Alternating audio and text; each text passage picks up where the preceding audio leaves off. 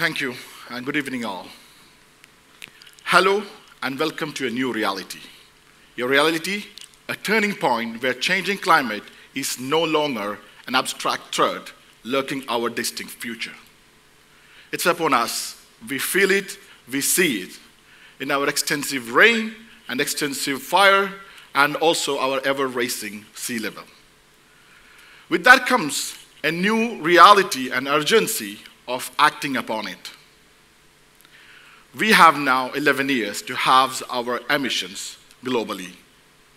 If we want to prevent our temperature rise from 1.5 degrees to 2 degrees, essentially, as per pre-industrial era. Ever since the Paris Agreement was signed 5 years back, climate charts have been racing on top, and still racing and smashing new records every month and every year. The hottest 5 years has been recorded in the previous last 5 years, and no time in our history have ever carbon emission this high as we feel today. I finally realized something, that we are not treating our home as our home. And the only reason we couldn't admit it because of our luxuries, privileges, that which we don't want to live around. As the impact of climate change worsens across the globe, including in our own countries, young people have started paying attention to the news across the Arab world. Mainstreaming climate change is one of the issues we face in this part of the world. A diverse group of young people has branded in Qatar to ensure that climate change and broader environmental issues are brought to a mainstream. Also to encourage young and youth to come up with ideas and necessary interventions that need to protect our environment for the future generation. Consequently, Arab Youth Climate Movement Qatar was established to create a network of environmentalists in a way forward so that we build our country in a more conscious and environment-friendly way.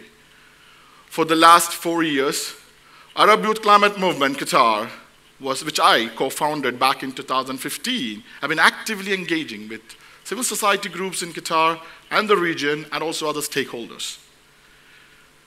AYCM comes when climate change was not a buzzword in the state, but when it was one of the event or an issue which is going to be catastrophic for the future generation. As of today, Arab Youth Climate Movement Qatar moved far away from a small non-profit organization in the country to attending UN Youth Climate Summit representing the state. As hundreds of thousands of young people marching across the globe, participating in the school climate strike, demanding for action on climate change, heeding by the call by the Swedish teenager Greta Thunberg, Arab youths are not behind. We are in the forefront, trying to change the narrative of climate education and environmental sustainability in our region too. There's no difference. We are here voicing for the climate education and awareness as a central to our strategic initiative, following the global call for climate action. For the GCC countries, climate change has been traditionally covered as a foreign news with a focus on international climate negotiation with little relevance to local readership. What young people in the Arab world can do is to help tirelessly to bring ideas that can help the country to move towards a conscious society, which is so much critical for our survival of the humanity. Only then they will take care of it and nurture it, which is necessary for human survival. We aim to address this issue by focusing on climate awareness from the grassroots level, targeting the young and adults who has to be well-informed about their environment and why its survival is important for our future generation. We also try to bring up cost-effective ideas and solutions that are very much relevant to the local environment and also to the culture. We'll further strive to develop scientific and environmental ideas that can foster our understanding of our environment, which is too critical on humanity's survival.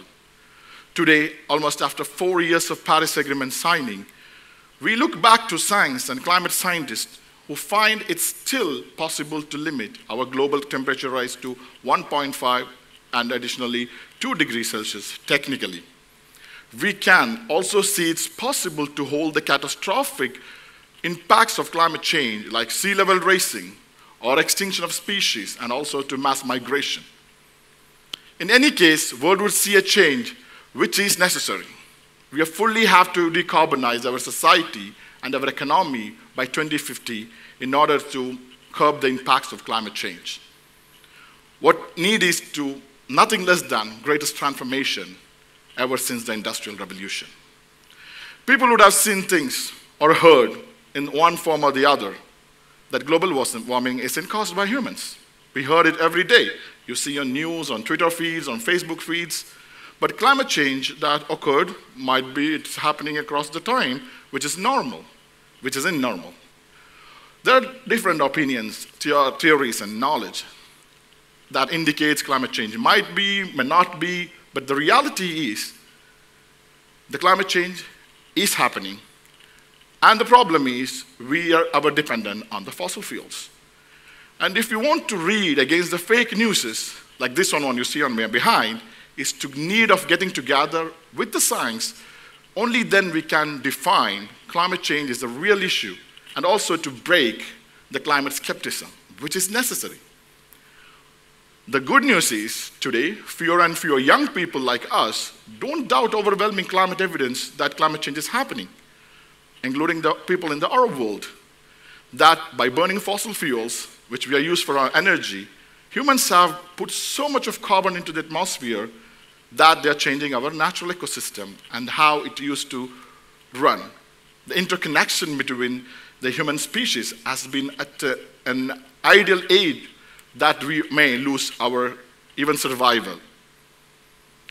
The scientists have ascertained that we can radically transform how we use our energy and how we can use it to mitigate the damages caused by climate change.